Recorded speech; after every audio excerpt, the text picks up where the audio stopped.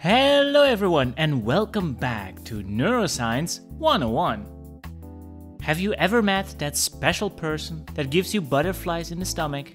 Or have you ever been in an uncertain situation and people told you, just follow your gut? Well, obviously, we make decisions with our brain.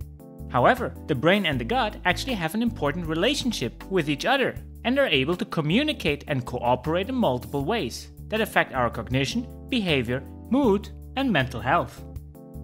In this video, we will discuss how the brain and the gut are working together and how their relationship affects our daily lives. At the first glance, our digestive system might be seen as an autonomous part of the body that simply digests food and turns it into nutrients, independent of whatever is going on in our brain. This, however, is not an accurate view of what's going on. Throughout our digestive system, we have a large network of neurons and nerves that allow our brain and gut to communicate with each other. This network of neurons is called the enteric nervous system and is the largest and most complex neural unit aside from the brain and spinal cord. Specifically, the enteric nervous system consists of a web of sensory neurons, motor neurons, and interneurons that are embedded in the gut wall, stretching from the lower third of the esophagus right through the entire gastrointestinal system. Consisting of roughly 500 to 600 million neurons, the enteric nervous system is able to work independently of the brain and the spinal cord. But it is heavily connected to the central nervous system via the vagus nerve. So, in addition to the independent work of the digestive system, there is also a bidirectional communication and cooperation between the gut and the brain. Now, the brain and the gut are not only communicating via the vagus nerve. For instance, the actions, availability, and diversity of our gut microbiota can also have a tremendous effect on our neural processing. While bacteria and microbes in the gut are crucial for nutrient metabolism and modulation of our immune system, they are also able to produce hormones and neurotransmitters identical to those produced in the brain.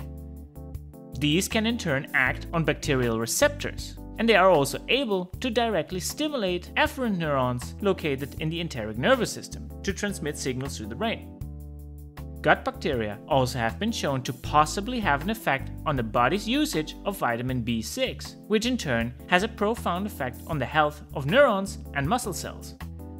These effects include, for instance, the modulation of immune tolerance, which means that gut bacteria in turn are associated with immune diseases, such as multiple sclerosis. So now that we know some ways in which the brain and the gut communicate, the next step is to figure out the purpose of this bidirectional communication. Well, one of the perhaps more obvious reasons is for digestion. The gastrointestinal system has to be able to communicate with the brain to inform it when the stomach is empty and when it might be time to eat something. To communicate this, the peptide ghrelin, which is produced and released by the stomach, will stimulate activity in the hypothalamus, which in turn leads to an increase in appetite. Ghrelin also stimulates the digestive system to start moving the food from the stomach through the small and large intestines. Afterwards, during digestion, another peptide called leptin is released. As with ghrelin, leptin release will also stimulate the hypothalamus, which results in a suppression of hunger and will make us feel full. Interestingly, serotonin, a neurotransmitter in the brain typically associated with feeling good, is also found in the gastrointestinal tract.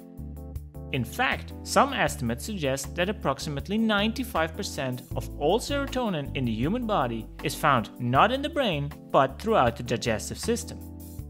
Now, the role of serotonin here is in part to aid this reduction in our appetite when eating, but it also plays a role in other gastrointestinal processes, such as controlling of bowel function.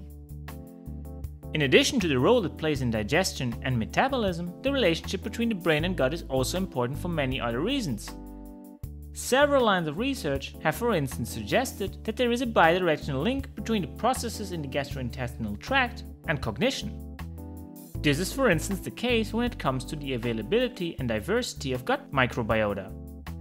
For example, there is a neuropeptide present in the gut called galenin, which is believed to be associated with several important neural functions, such as nociception, which is pain perception, the circadian rhythm, and mood. Galanin also has been shown to stimulate the activity of the hypothalamic pituitary adrenal axis, or HPA axis for short, leading to the secretion of stress hormones and in turn, an increase in stress reactivity. A dysregulation in this process can lead to dysfunction in our cognitive and emotional functions by potentially leading to conditions such as major depressive disorder, anxiety disorders, and even memory problems. In turn, HPA axis dysregulation can also lead to problems in the gut, for instance by negatively affecting our immune system and increasing the risk of metabolic disorders. Beyond negatively affecting stress and memory, dysregulation and dysfunction of certain gastrointestinal processes also has been found to be associated with several disorders, such as alcohol use disorder, chronic fatigue syndrome, fibromyalgia, and restless leg syndrome. Now, the research and findings discussed in this video only scratch the surface of what the communication between the gut and the brain entails. And furthermore, there is still a lot of unknowns and a lot of research to be done. But anyway, that's it. We hope you enjoyed this video, and if you did, consider leaving a like. And as always, we hope to see you the next time.